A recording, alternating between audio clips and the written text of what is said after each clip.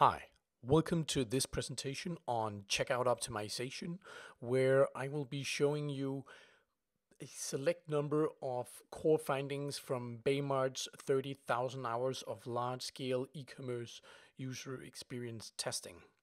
Specifically, we'll focus on the checkout flow, and we'll try to simplify the checkout flow by showing you a concrete example of how we can reduce a checkout flow from 16 form fields all the way down to only 8 form fields. And in this process, I'll show you our findings on how users behave when they reach certain form fields in the checkout flow. My name is Christian Holst, and I am the co-founder and research director of the Baymard Institute. And before we start, just to give you a sense of where we are in Baymard's 30,000 hours of large-scale e-commerce user experience testing. If you have Baymard Premium access, what we'll be covering here is within the topic, cart and checkout, and then specifically within the topic customer and address information.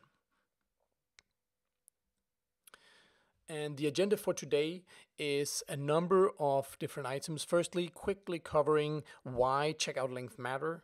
Then secondly, covering how checkout length matter, because this is often misunderstood.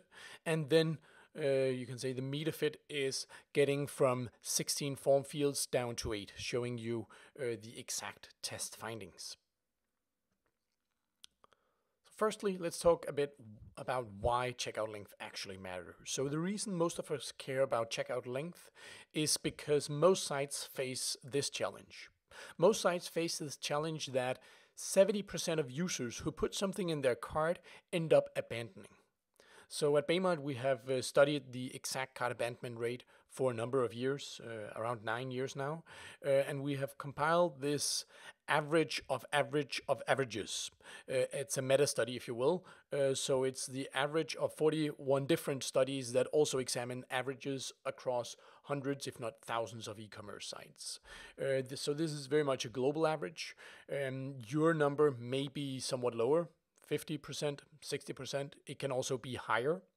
What's important to remember here is that while you can have a 60% abandonment rate, which in direct comparison would look good, it might not actually be that great, because how pre-qualified the traffic you get on your site is, how pre-qualified they are for already actually purchasing, greatly determines how much it takes to actually make them abandon in the checkout flow. So if users are very, very pre-qualified before they even arrive at your site, and your site, by the way, is the only site in the world that sells the particular product they really, really want, then you can get away with a quite horrible checkout flow compared to a site that predominantly get traffic that's not very pre-qualified and where the product type is much more of an impulse purchase. So it's just to say, even if you have a lower number, it doesn't mean you have a perfectly optimized checkout flow. So let's look at something else. Let's look at why users actually abandon, because this is often far more interesting. So the majority of users who abandon checkouts usually abandon because they're not ready to purchase. That segment is really not that interesting when we talk about checkout optimization. That segment is interesting when we talk about product details, pages optimization, and general product exploration and product finding. But that will not cover in this presentation. If we focus only on the checkout flow, those users who abandon because they haven't actually decided to purchase or be persuaded into purchasing aren't that interesting. Those we really want to focus on are the users who actually abandon during our checkout flow while actually wanting the product, but abandons for other reasons. So we've obviously examined this at Baymard across multiple years, and the most latest numbers are these of overarching reasons for why users abandon during the checkout flow. So the numbers here represent how many users have in the past 3 months abandoned one or more orders solely for any of these reasons. And for this particular presentation, there are one of these that really stick out, and that is, it is 26% of all users that in the past quarter have abandoned one or more checkout flows solely due to a too complicated checkout process. When I show this number, for instance, in conferences, people often have a following up question, which is then, All right, so if it's because the checkout flow is too complicated, what is then the ideal length for a checkout flow? Before I answer that, let's look at how long are checkout flows actually. Do you know how many steps your own checkout have right now? I can tell you how long the average checkout flow is because we have measured this across many, many years. So we started measuring it back in 2012. In 2012, the average checkout flow for the largest e-commerce sites, the very largest e-commerce sites, the 50 or so, were 5.08 steps. And that includes the cart step because in the mind of the user, when we talk about checkout length, they will often count the cart step as being part of the checkout flow, at least when we talk about length. So because users perceive it that way, we at Baymard also count it that way. Another very important aspect here when talking about how we even measure or define the number of checkout steps is that if users see a new page in a checkout flow that contain or new view in a checkout flow that contain form fields, have new descriptions, and a primary button they can click in order to then proceed to a new view, users will perceive that as a step. The reason I mentioned this is that there is a very popular design pattern in checkout flows or overall layout, and that is an accordion layout, where technically the page might be set up as a one single HTML page, but it have multiple sections that collapse and expands to reveal different form fields. That's a concept of an accordion style checkout flow. Some industry professionals refer to these as a one-step checkout. That's really cheating yourself because in the mind of the user, this is not a one-step checkout. Even if it's hosted on a single HTML page, if there are multiple sections with different form fields that users have to submit via primary button, which then reveal a new set of form fields in a new view with a new primary button, users will count that as individual steps. So if you have an accordion, you have to count each of those as actual steps. All right, so with those definitions in place, let's look at where we are today. In 2019, when counting largely the very same sites, the 60 largest sites in the world, how long are their checkout flows now? Let me show you a number. 5.1. No change. No change whatsoever. Across 7 years. Let me actually show you how it breaks down and also include the 2016 numbers. So this is how many checkout steps the average e-commerce site have. So the darkest blue color here is 12, then we go into 16, and then we go into 19. And as you see here, there is a number of things that are happening. To the left-hand side, you'll notice that there aren't really that many true one-step checkouts or very few step checkout flows. Those are actually on decline. And then on the other end of the scale, 8 and 9 steps, those are actually also disappearing. The really big shift or big evolvement, even though the average is still the same, the big evolvement here over the past 7 years is that there is a tendency for longer checkout flows, at least among some e-commerce sites. If you look at the column for 6 checkout steps, you'd see that from 12 to 16, it actually doubled.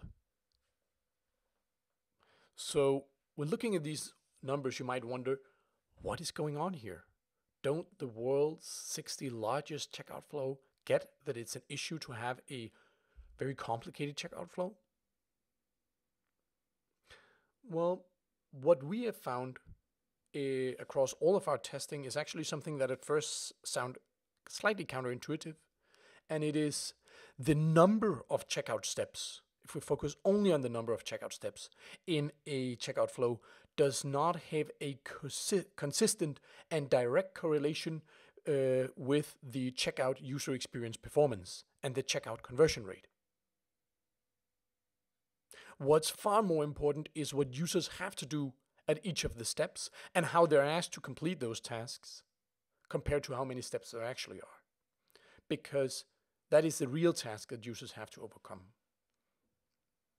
Then you might say, well, haven't I seen some A/B split tests where they went from a 5-step checkout to a, say, 3-step checkout and it improved conversion? Yeah, you probably have. And if you go back and look at the version A and version B, you will see that a lot of other things also changed in that redesign. Some form fields went from required to optional. Some form fields was possibly removed. Some form fields got a new description or a better example. Other things were clarified in the checkout flow, representing what users actually have to do. What we do see to have a very direct impact on the checkout UX performance and conversion rate as well, or you could say in terms of lowering the checkout abandonment rate, is the number of form fields we have in a checkout flow. Because this represents the actual tasks that users have to complete. So when we talk about checkout length, we really need to talk about the actual amount of form fields. So let's move on to the next step here, which is directly related to this, and that is how checkout length really matter. So it's the form fields we predominantly want to focus on. So here I have plotted the checkout user experience performance. That's up the graph, and out we have the number of form fields. So 10 form fields, 15 form fields, 20 form fields in the checkout flow. And each of these dots represent one of the 50 largest e-commerce sites in the world and their performance. As you'll see, there is a correlation between checkout UX performance and the number of form fields. So the real question we should ask ourselves is not how many steps you have in your checkout flow, but rather how many form fields do we have in our checkout flow. So I'd actually want to ask you, do you know how many open text form fields you have in your checkout flow? If you don't, I would strongly encourage you to actually go in and count that. I can tell you how many form fields the average checkout flow have. The average checkout flow have, among the largest e-commerce sites, almost 13 form fields. Some historical numbers here. This is in 2019. There is actually a small improvement here. Since 2016, this number have actually decreased by almost 2 form fields, or by exactly 2 form fields. Because in 2016, the average checkout flow testing the very same sites had almost 15 form fields. So there is actually a reduction in the complexity of checkout flows and in the length when we talk about form fields. But 12.8 is actually quite a lot, because that's the average. And the interesting thing is that this could be just 7 form fields. The lowest we can theoretically go is between 6 and 8 form fields in our checkout flow for a physically shipped product. The exact number depends slightly on what country you serve. But let me show you what a typical checkout experience would look like. A typical checkout experience that have somewhere around the average would be something like this. Your exact fields might be slightly different than on this site, but this is quite representative for the typical typing task that users are presented in the checkout flow. Then obviously there are sites that are vastly below this, and there are sites that are vastly above this. So just to show you how horribly wrong it can go, let me show you this. This is from Dell. 45 form fields in the checkout flow. This is obviously a highly intimidating experience for users. But in our large-scale testing, we also see a completely different breed of checkout flows, if you will. And it's checkout flows like this. 8 form fields. This is the entire checkout flow for guest checkout, including the payment fields. 8 form fields in total. So my point here is that we really need to focus much less on the number of steps and much more on the number of form fields. It's much more important to get down to around 8 form fields than discussing whether those 8 form fields should be split across 2 steps, 3 steps, 4 steps. In this process of reducing the amount of form fields and simplifying our checkout flow in this way, we find that most sites will often not have 1 or 2 magic bullet solutions.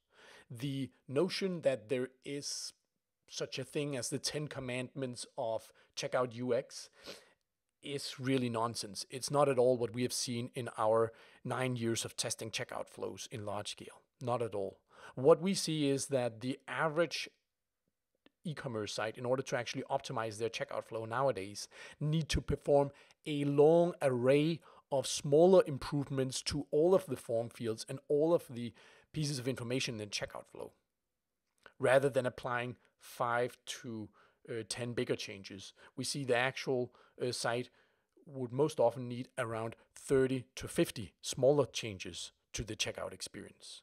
And it is those smaller improvements that collectively add up to a seamless and enjoyable, somewhat enjoyable at least, checkout experience that is as simple as possible.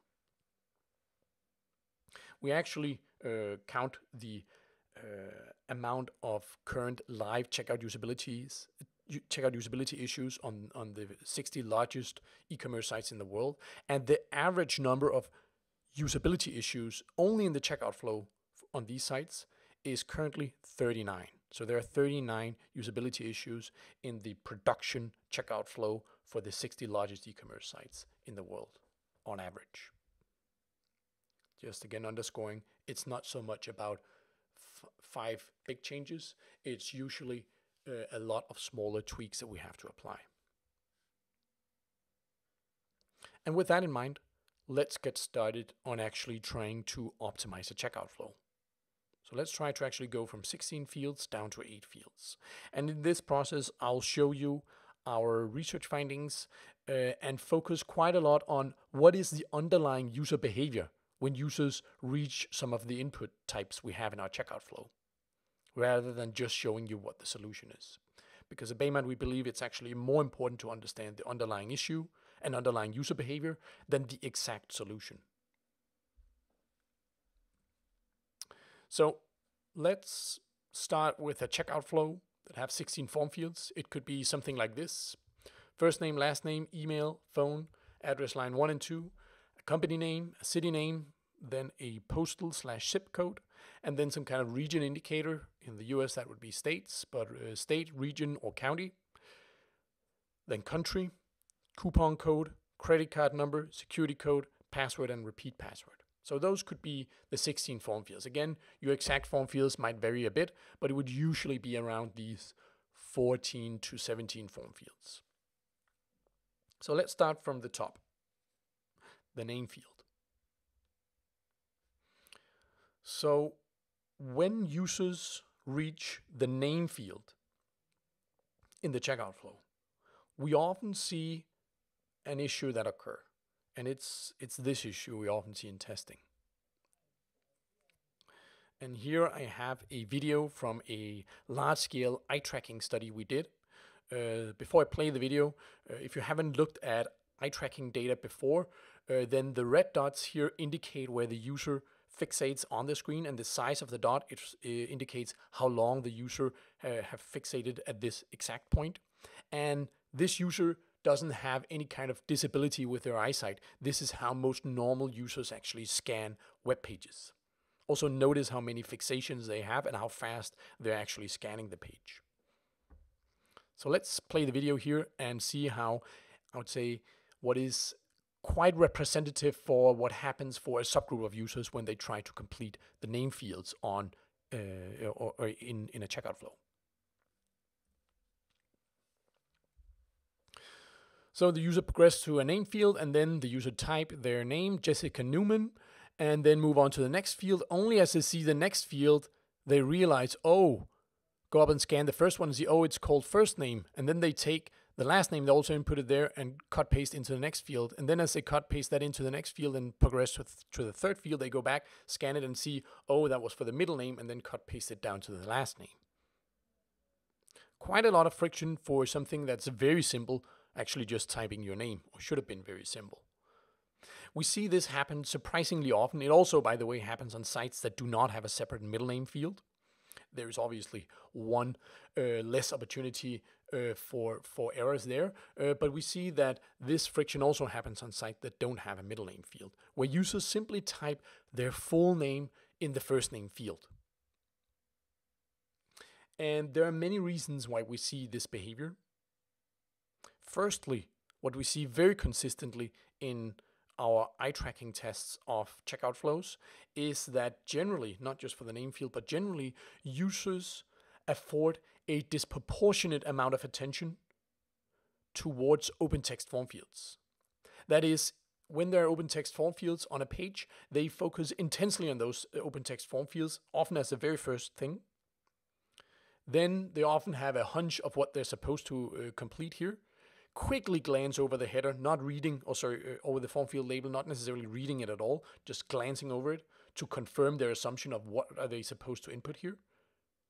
And then sometimes, and only then after this, they may scan other pieces of information on the page, like a big header in capital letters that comes tertiary to the form field and the form field label.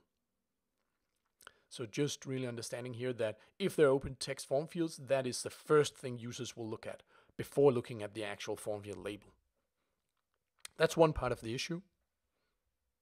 Another thing is that we see in testing that most users generally perceive their name as a single entity. So they perceive their name as Jessica Newman and not first name Jessica, last name Newman.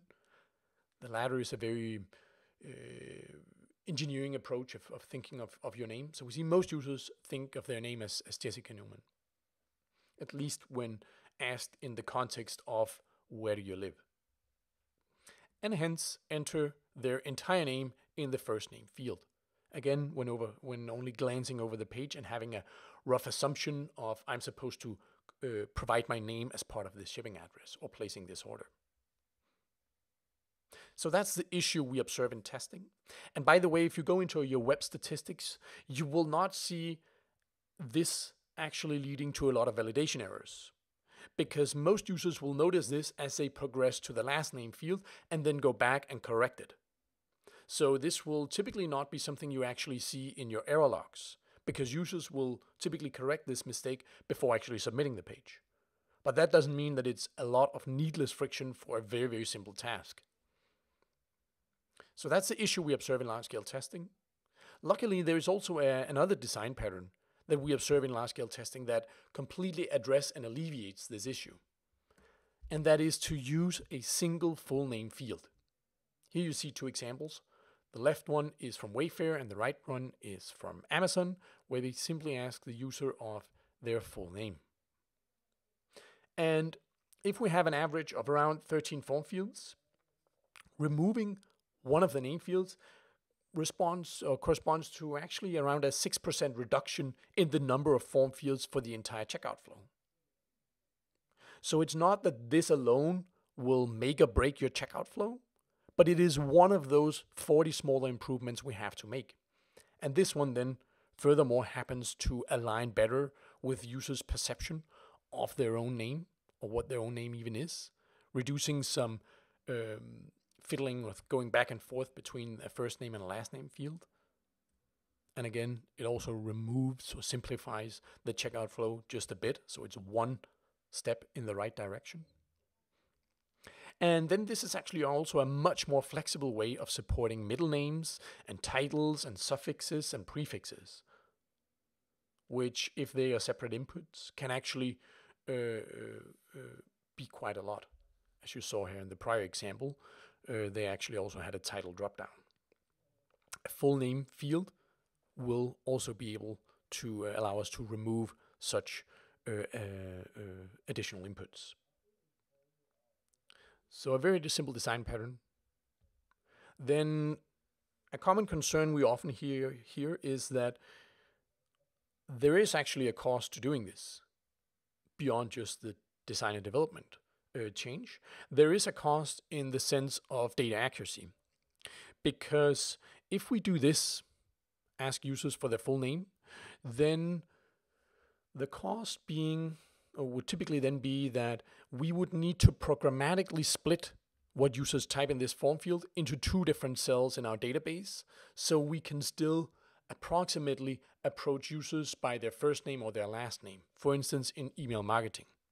So in email marketing, if we want to address users by their first name, hey Michael, how are you doing? See all the great things we have on offer here. If we want to do that, then we programmatically need to split the user's input. This will obviously not have 100% accuracy. But we see it's often not completely unrealistic to get significantly above a 90% accuracy in actually splitting this data out in your backend. So it's certainly not all users that would be wrongly addressed. Furthermore, if you actually think right now you have 100% accuracy because you have a first name field and a last name field, then you're probably also cheating yourself a bit. Try to actually look and query your data on first name accuracy, because again, users perceive their name as a single entity, and it's not all users who will correct it as this user did, depending slightly on how many middle names they have and what form fields are actually required in your checkout flow. But yes, there's a slight cost, there's a slight trade-off, and that is in some instances, for instance, if users type their last name first when asked for their full name, the data would be populated wrongly, or wrongly so to say. You could also argue that if users ask for their full name and they type their last name first, then it's the kind of user who would actually appreciate in an email campaign to be addressed by their last name. But that's another story. There's a small trade-off to this. Then let's talk about another type of input we have in our checkout flow. There is a number of inputs like address line 2, at least for B2C sites. Then there are company name fields, also for B2C sites, and coupon fields.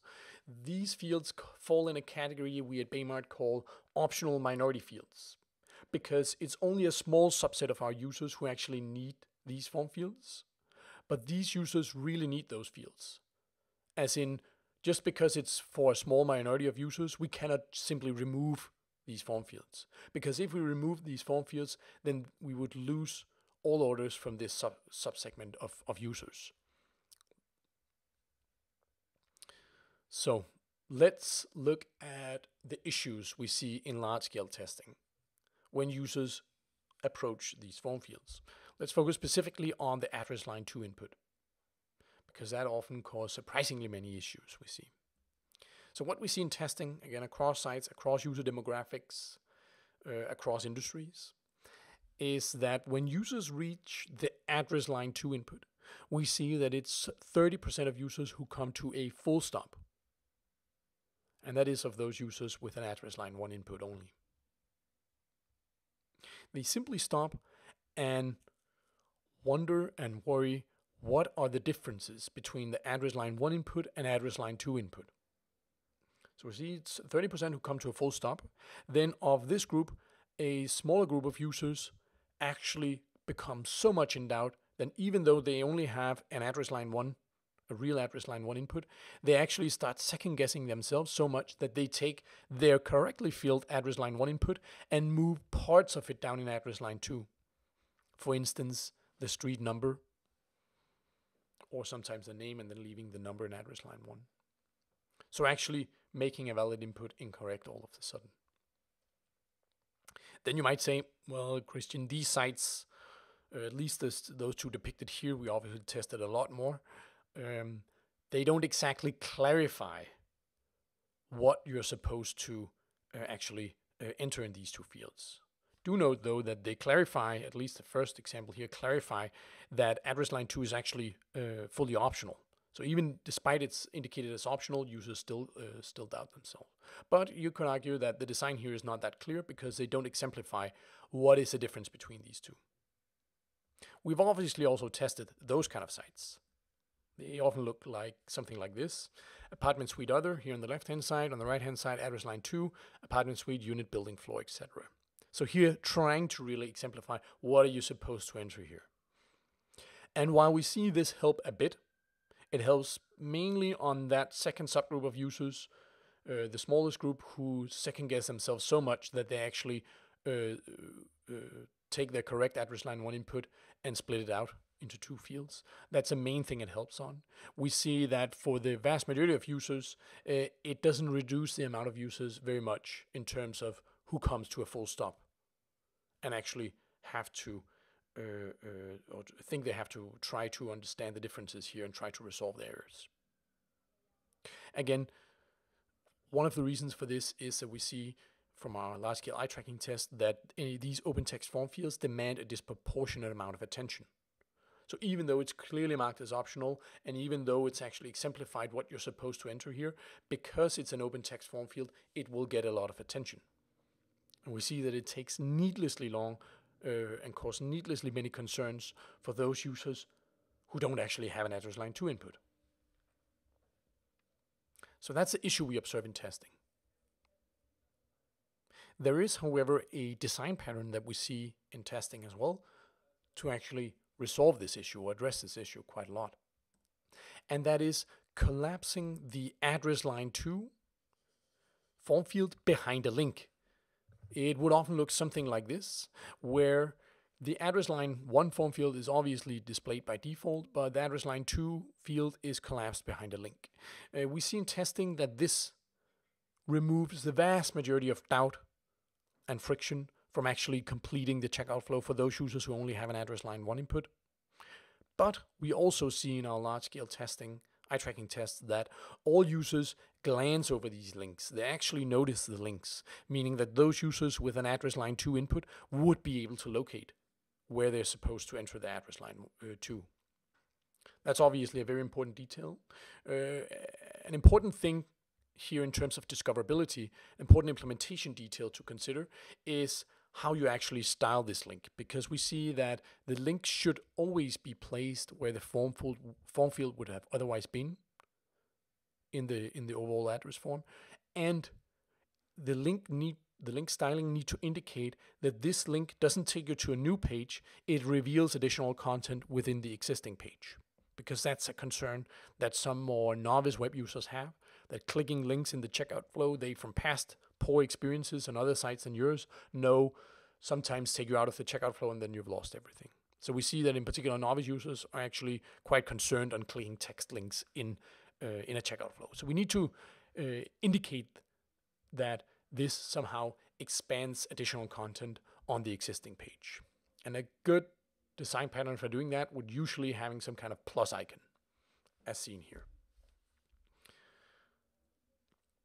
We see this general principle can be used for almost all optional minority fields. Also, for instance, a company name field would be a minority field, at least on a B2C site. Again, what is a minority field on your site versus average site might change. So you would certainly need to look up your past order logs, query those for how many users actually have a valid address line 2 input, how many users actually have a company name. If it's no longer a minority part of your customers, then obviously you shouldn't hide them behind a link. But if it is a minority, then we can optimize the checkout flow in this way. And that would typically happen for most B2C sites, at least for company name and address line 2. Let's talk about another input type. Let's talk about postal code or zip code fields, and actually also talk about region inputs such as states or counties or regions along with city names, because we see this part of the address also can cause quite a lot of friction in the typing experience and in the selection experience. So some issues we often observe in testing is that city names are surprisingly prone to misspellings and transposed characters, especially when users are typing an address that isn't their own home address. So if it's a gift or they're shipping to another location than their home. But even when it is their home address, we see that they're still surprisingly prone to at least transposed characters and plain typos.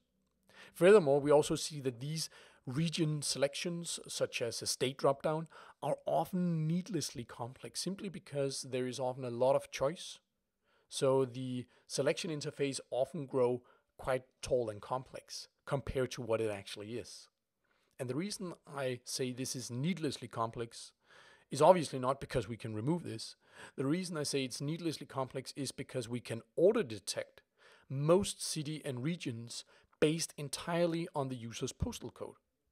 That is the whole purpose of postal or zip codes. That is for the postal services to actually, with a numerical value, track a specific city and region. So in almost all countries in the world, we can actually auto-detect both the city and region based on the postal zip code. When doing so, we observe very consistently in testing that it leads to vastly fewer typos for city names.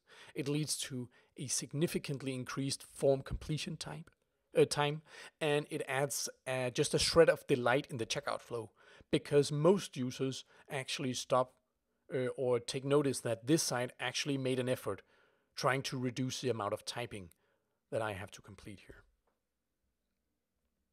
And we see that actually reduce the amount of typing by approximately 40% when we do this order detection. So without it, users would have to type their name, address line 1, then they have to type the city and make a region selection, and then type their postal code. With it, they only need to type their name, the address line 1, and then the postal code. That's a 40% reduction in the amount of address typing in the checkout flow. The way it would look would often be something like this. This is a US example, but similar in other countries. The user here typed the zip code, and when they've typed the 5th digit, an auto detection event is fired and returns the city of Dallas in the state of Texas. That's the general principle here. There are, however, some important notions here. Firstly, it's critically important that when we implement this, we always have a fallback for the auto detection event.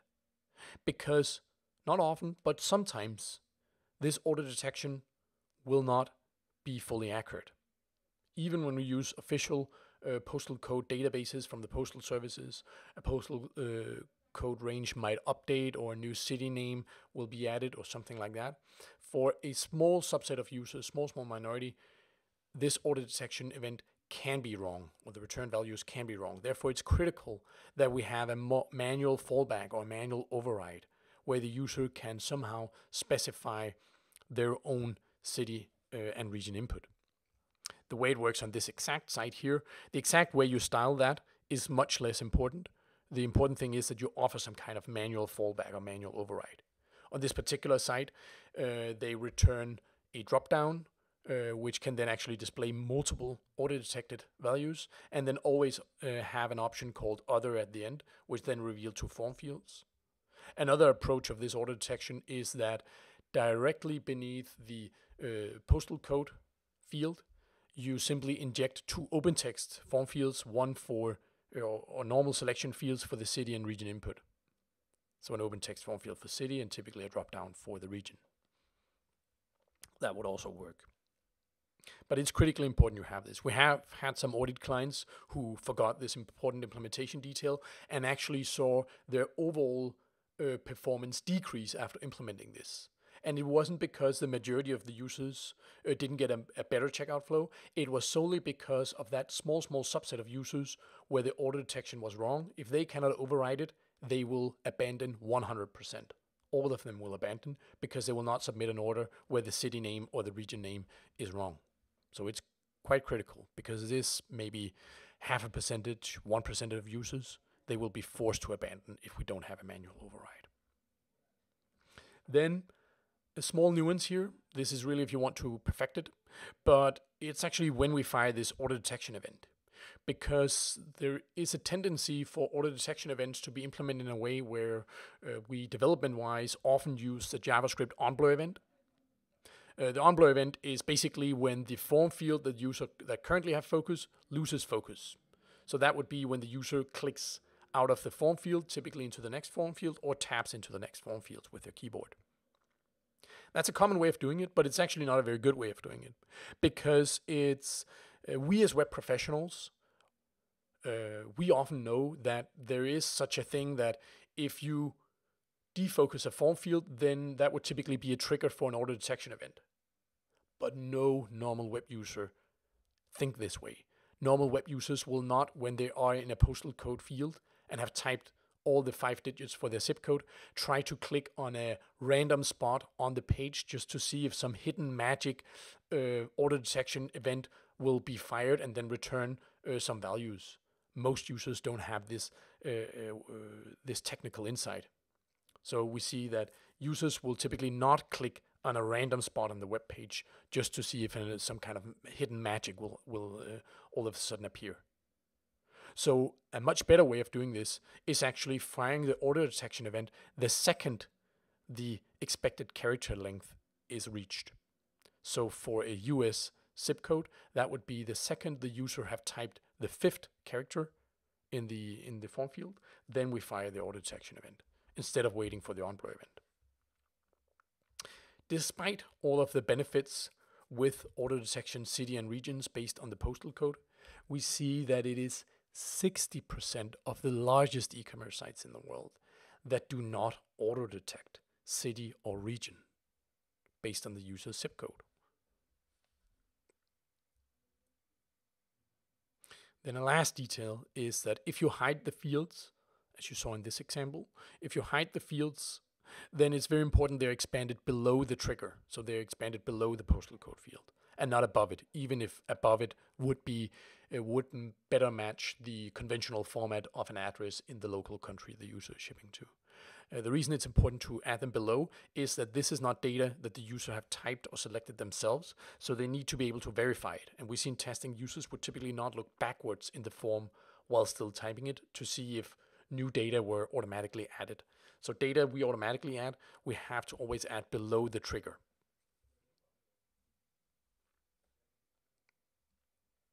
All right, that was some words on the bulk of the address typing. But most checkout flows actually ask not for one address, but they ask for 2 different addresses, billing address and shipping address. We've obviously also tested this quite extensively. And we see that for B2C sites, showing the billing fields by default is needlessly intimidating. Here you see a user. This user had, just at the prior checkout step, completed their entire shipping address and are now asked for their credit card method or credit card information. That's fine, that's fair. But then after that, they see some additional 6 or 7 form fields that ask for their billing address, while the user just typed their shipping address. For most B2C sites, this will be needlessly intimidating.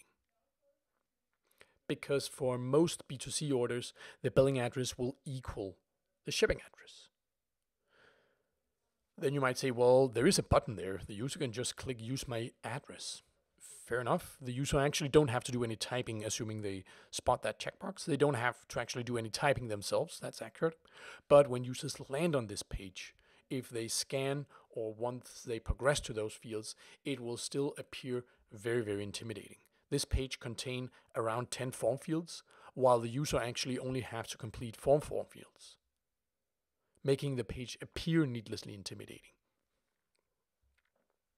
So what's very important when we talk about billing versus shipping addresses is that typically for B2C sites, we want to default the billing address to equal the shipping address, so pre-checking that checkbox.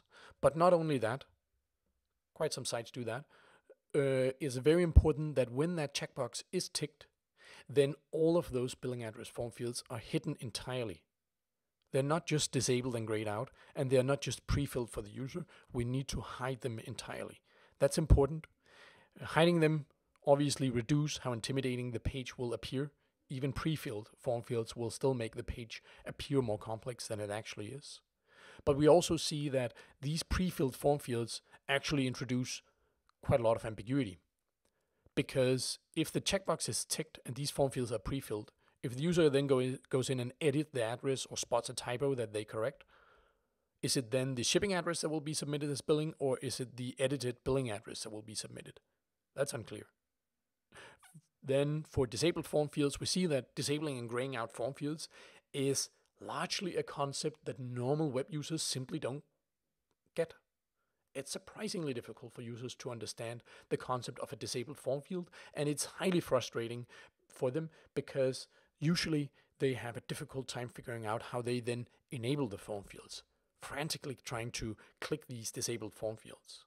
So we see why we as web professionals typically know you have to look somewhere else on the page, typically to enable editing of the form fields. Users, normal web users, typically don't have this technical insights and find them highly confusing and frustrating.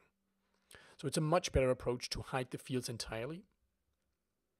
A small detail here you actually don't see depicted on this screenshot, and that is if the billing address is used for verifying the credit card, so it's used as part of the credit card verification process, then it will be a good idea to then relay the used shipping address as text. So users can see what billing address are they submitting here with their credit card. In Baymard Premium, you will find a lot, actually 2 different guidelines that relate directly to how we better indicate to users that the billing address is also used as a credit card verification address, because there is a lot of details around that. But we'll not cover it right now. Then a nuance here is that, so it's hopefully pretty clear by now, we should only ask for one address. But which of these 2 addresses should we then ask for? We actually see testing that the billing address should equal the shipping address as a rule of thumb. That is, you ask your users to type the shipping address and you then default the billing address to equal that. And the reason you want to do it this way is that the concept of a billing address is actually somewhat difficult to understand for some users. And that's actually not that strange that it's difficult to understand, because what is a billing address used for? It actually differs quite a lot from site to site, and it's often not very clear. On some sites it's used exclusively for invoicing purposes. On some sites it's actually used to calculate the sales tax, and on other sites, but certainly not all, it's used to verify the credit card data. There's no consistent usage for billing addresses on checkout flows online. Hence, users don't have any consistent expectations. And therefore, it's often far better that we ask them for the address that most users intuitively understand, and that is the shipping address. Then furthermore, if you cater to an international audience, where some of that audience will be users who don't have English as their first language, when we test with this segment of users, we see that they typically also have a lot easier time understanding the word shipping address than compared to the word billing address. So that's another subtle detail there. So that was some findings on the how users actually complete their address input. Then let's move on to another input. Let's talk a bit about account creation, because on some sites this is also part of the checkout flow. Regardless whether account creation is actually optional or required, we see that users still have a very high level of perceived friction associated with the act of creating an account if that account is created upfront in the checkout flow. So regardless whether it's an optional created account or a required created account, if it's created upfront, we see that users have a tendency to associate all of the following form fields to the account creation. So what would often happen is that when users here in the beginning of the checkout flow creates an account, then the form fields on the following pages, users often associate it to be caused by that account creation. As in, there is a very high level of perceived friction. The reason I call this perceived is, if we actually stop and think about it, how many extra form fields do a user who creates an account actually have to complete versus a user who performs a guest checkout?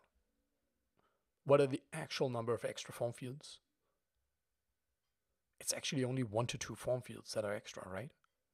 It's only password and repeat password that are the extra pieces of information, because the shipping address, the email, the name, and the credit card information, we need all that information for guest users as well. So it's literally only the password and repeat password we need for users who want an account versus those who just want a guest checkout. But that doesn't actually matter what the reality here is. What matters is how users perceive the act of creating an account upfront. And they associate, we see that quite consistently in testing, they associate or assume that all of these form fields they're seeing now here in the checkout flow is because they are creating an account, even when that is not the fact. This issue leads to a design pattern, another way of exposing users to account creation. At Baymard, we call this design pattern delayed account creation. And this design pattern accomplished the task of making optional account creation feel just like the 1 to 2 extra form fields that it actually is. The design pattern looks like this. So the user starts in the checkout flow, and then they're exposed to either signing in or only continuing as a guest.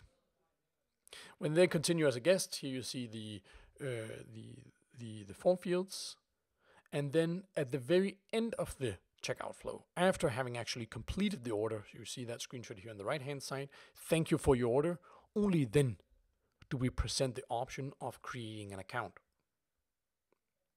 Here, and very importantly, embedding the 2 password fields directly on the thank you for your order page. It's very important that you don't surface this option only as a link on the thank you for your order page, because again, there will be a high level of perceived friction when it's only a link. Then users will assume they have to complete a lot of form fields when they actually only have to complete these 1 to 2 fields. So we want to show them directly how simple is this task. That is the concept of delayed account creation, and we see that this have many benefits. First and foremost, it takes the whole question and the whole friction point of accounts out of the checkout flow, meaning we have a checkout flow that focuses only on closing the sale. Then once we have closed the sale, we can focus on other possibly very important strategic tasks such as creating accounts, but probably for most e-commerce sites and most businesses, secondary tasks to actually closing a sale. So once the sale is then locked in, we can then focus on this very important secondary task, which is getting users to sign up for an optional account. Furthermore, the option of doing it here is that we then just default all the order details to the account details. But if you want a high opt-in rate, there are some important implementation details here. So what you see on the right-hand side is that we see in testing that this point, the thank you for your order page, is then the ideal position to then also highlight what are some of the benefits of signing up for an account. So if you actually want to increase the optional opt-in rate for account creation, then beyond delayed account creation, we also want to highlight what are the benefits. Easier checkouts in the future, sometimes better capabilities for tracking your order. Sometimes the invoices are stored, which makes it easier to use as warranty information. And what other benefits there might be to having an account at your specific site. Any loyalty programs you have would be obvious. That's one important implementation detail. Then another important implementation detail is that a small subgroup of users will upfront, when placing the order, a new order at a new site, know that this is a site they want to return to. So to address their concern, we in the beginning of the checkout flow will want to state where you select guest checkout. We'd want to state that there is an opportunity to create an optional account at the end of the checkout flow. So these users who will be looking for this option know or have a chance of knowing where to find that option. So that's the concept of delayed account creation. If you have Baymard Premium access, this is guideline 638, as you see there in the upper left-hand corner, where you will find a lot of additional implementation details and a lot of additional best practice examples. You'd find that for all of the things we've covered here, actually. So let's do a sum up. We started with 16 form fields. How are we actually doing now? Well, we're actually down to just 8 form fields that are visible by default. So that is a 50% reduction in the default visible fields, because we now have a single full name, we still have email, we still have phone, then we only have address line 1, address line 2 is collapsed, city name is auto detection, company name is collapsed behind a link, then we still ask for the postal code, then the region input is auto detected based on the postal code, then country, we still need that. Country in either cases would typically though be pre-filled by IP geotargeting. We though typically don't want to use IP geotargeting for detecting city names. There's a longer explanation for that. If you have Baymard Premium access, again, you can look up the country-related guidelines for that. Then coupon code would, for most sites, also be an optional minority field, so that's also collapsed. Credit card number we still show, security code number we still show, and password and repeat password are now taken out of the checkout flow and delayed until the thank you page. So this is how we can reduce and why we can reduce a 16 form field checkout flow to an 8 form field checkout flow. Then some users who have more data or in a special segment will have to complete additional fields, but the majority of users will only be exposed to these 8 form fields. So that was what I wanted to cover in this presentation. For reference here, we covered roughly have a percentage of the research findings we have in Baymard Premium. And they are mainly, what we covered here, mainly located within this topic, customer and address information. My name was Christian Holst. I hope you have found this presentation valuable.